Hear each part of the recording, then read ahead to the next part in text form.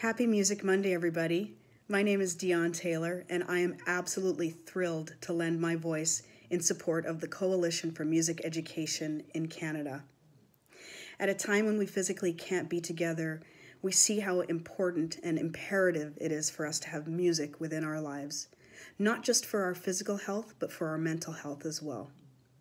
As a kid growing up in Regina, Saskatchewan, I can tell you the great power and joy that music brought into my life. I had some incredible teachers growing up in grade school, in public school. I had some incredible choir directors. I had vocal coaches. I had piano coaches. I had a whole system of people who supported me. And I can tell you that I would not be the artist that I am today without that support system.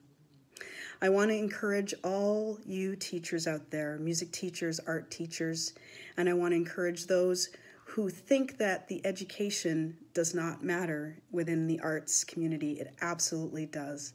I would not be where I am today, and I know that there are a bunch of kids and a bunch of other artists who would agree with me in saying that music counts and music matters.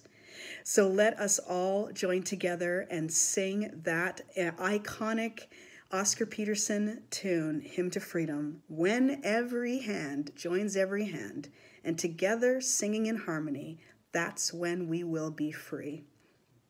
Happy Music Monday. I'm Dione Taylor.